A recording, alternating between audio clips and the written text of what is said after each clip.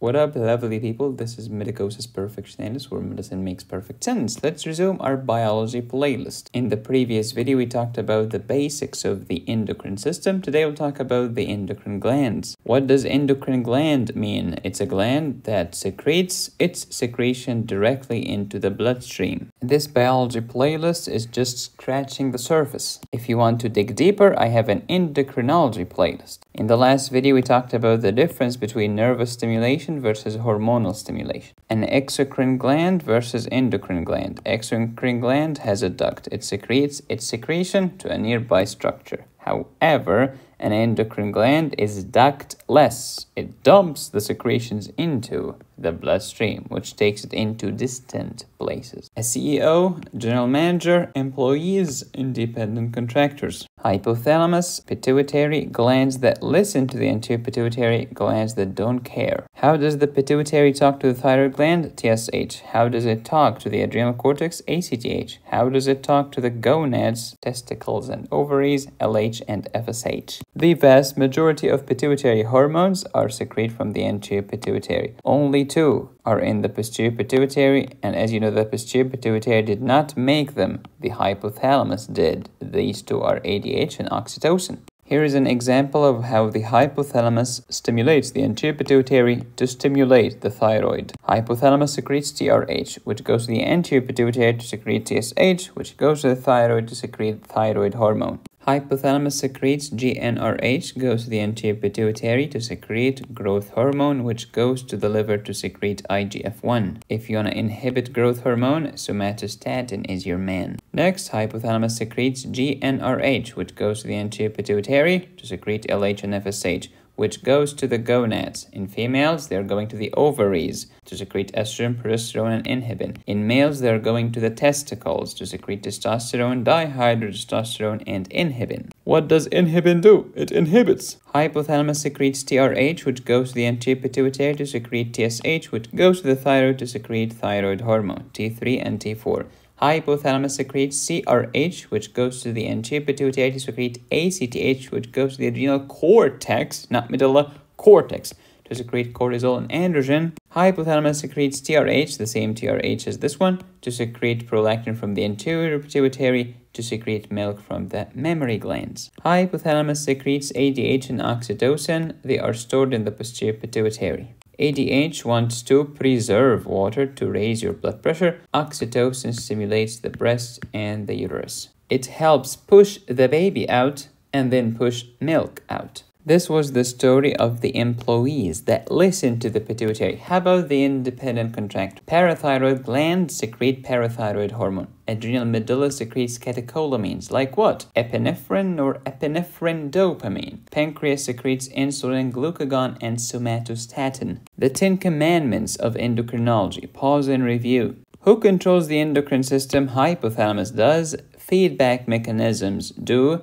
Diurnal circadian rhythm. What does that mean? It means that some hormones are secreted more in the morning, others are secreted more at night. Why do you want to secrete cortisol more in the morning? Because this is a stress hormone. It helps me counteract stress. And of course, mornings are more stressful than nights, because in the morning I wake up, I want to go to work, I drive, I keep cussing at other drivers cuss at me. This is stressful. I need cortisol. Growth hormone is for growth. Children grow more at night. You know why? Because at night you're sleeping, you're lying down flat. So the effect of gravity is negligible, so it's easier for you to grow. The body is smart. The body wants to preserve resources. How do we know that it's morning or night? Your brain does, because the suprachiasmatic nucleus at the hypothalamus in the brain is connected to your eyes. When there's lots of light, the brain knows that this is morning. When there is no light, we know that we're sleeping.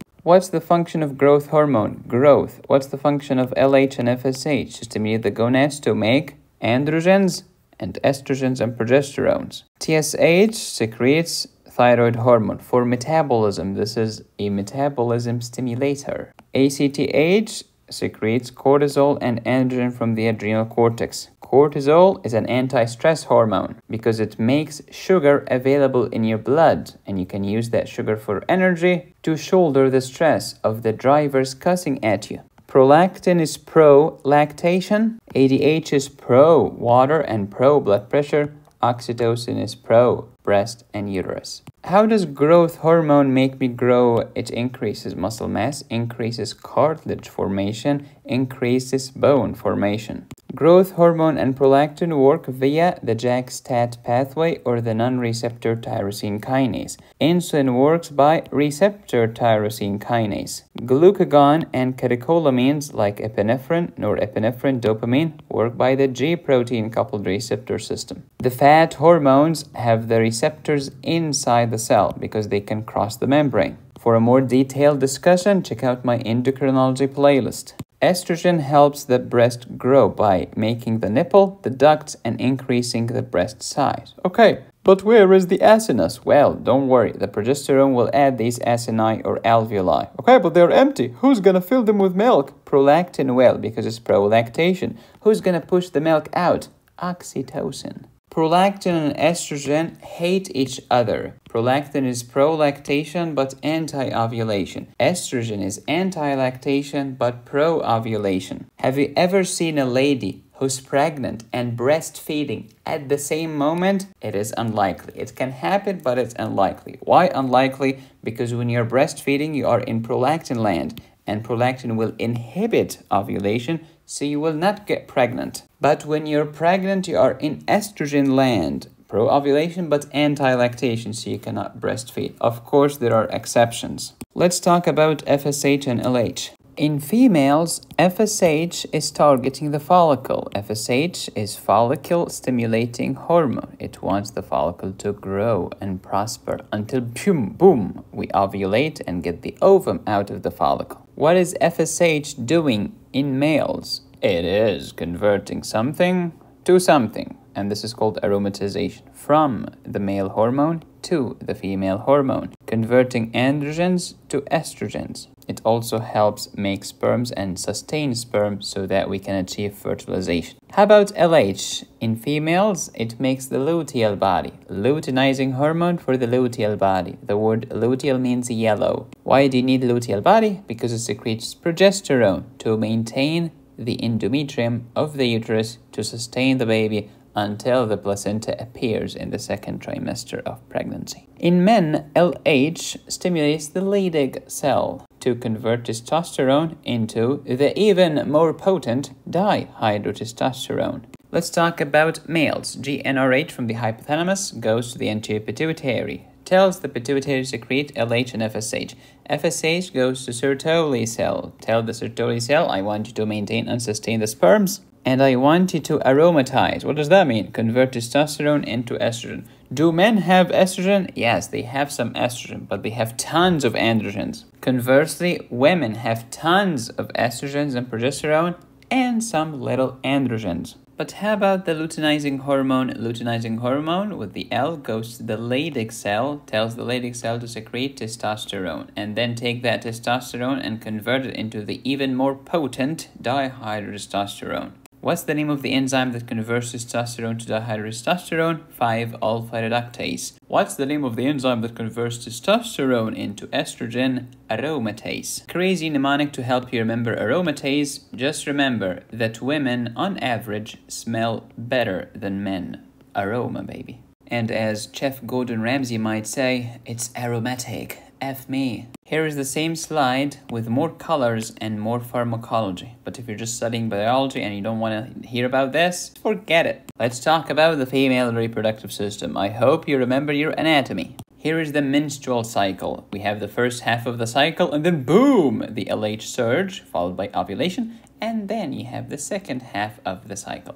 After the first half and the second half, there is bleeding, which is known as the menstrual period. Please refer to my previous biology videos on fertilization to learn more about this. Let's review it quickly. First half, who is the hero? FSH, do what? Follicle. Maintain the follicle, sustain the follicle, grow the follicle until they become mature like this. That's when it comes to the anterior pituitary. But when it comes to the ovary, who's the hero in the first half? This is estrogen, baby. Estrogen feeds the uterus. The uterus is growing and growing more until you reach day number 14. Because day number 1 is bleeding. Day number 14 is ovulation. What happens? The ovum is getting released. Ovulation. Get the ovum out of the follicle. How did this happen? Luteinizing hormone suddenly decided to surge. Boom, like this. Luteinizing hormone causes ovulation. And then luteinizing hormone will leave the chat. The second half of the cycle,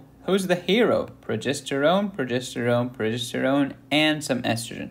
What's the function of progesterone? To maintain the endometrium of the uterus to sustain the baby. Hopefully we have a zygote. Who made progesterone? The corpus luteum. What's the corpus luteum? It's the follicle after you get the ovum out. So the remainder of the follicle after ovulation is known as the luteal body. Proliferation phase, secretory phase, menstruation phase. Menstruation phase is bleeding. Why is there bleeding? Because suddenly, after the second half, estrogen is gonna drop like a rock. Progesterone is gonna drop like a rock. Who's gonna sustain the endometrium of the uterus? No one. No one is gonna sustain me. I'm gonna fall off. I'm gonna slough off. And that's the menstrual bleeding every 28 days. Let's talk about the thyroid hormone. Hypothalamus TRH and pituitary TSH, thyroid gland, thyroid hormone T3 and T4. What's the function of the thyroid hormone? It's the stove of the body. It literally fires up the metabolism, helps you burn your calories, releasing all kinds of energy.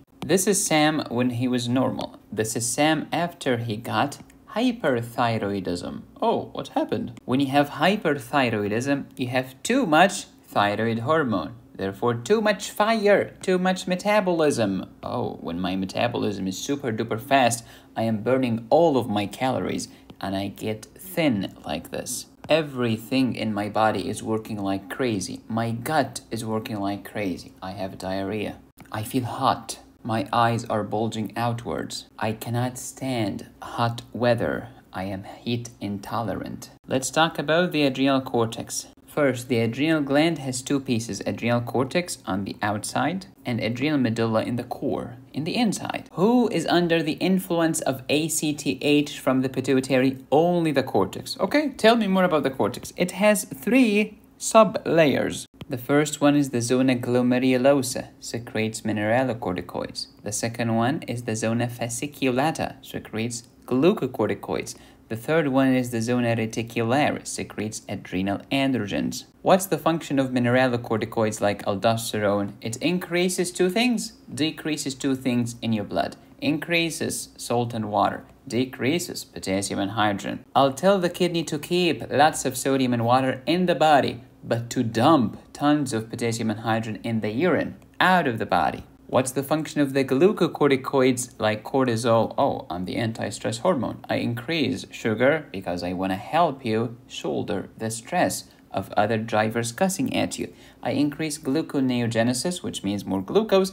I break down big proteins into small amino acids because you need energy. That was the story of the cortex, but what's the story of the medulla? The medulla secretes the catecholamines, which are epinephrine, norepinephrine, dopamine, also known as adrenaline, noradrenaline, dopamine.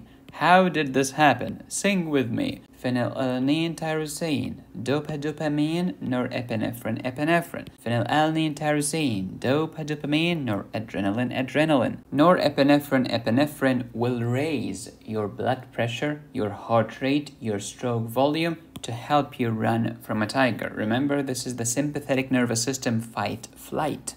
Pause and review. What's the difference between endorphin and opiates like morphine and codeine? Endorphin is endogenous. It's natural. Your body makes it naturally. You have it, I have it, everyone has it before going to the hospital without going to any doctor.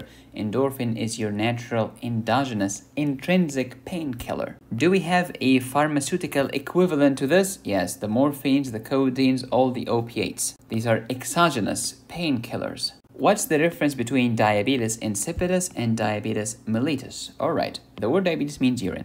Insipidus means tasteless. Urine, mellitus means sweet. Why is my urine tasteless? Because you have ADH deficiency, or maybe the receptor is not responding to ADH.